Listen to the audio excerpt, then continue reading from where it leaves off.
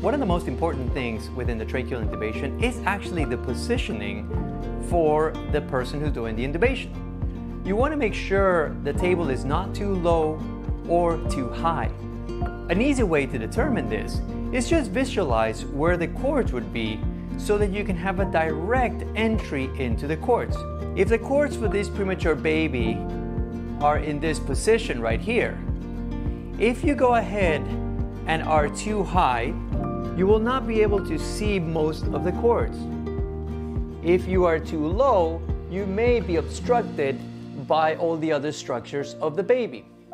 Therefore, finding an in-between where you can visualize where the cord is and have as big of a radius to be able to insert the tube, that's the most important thing.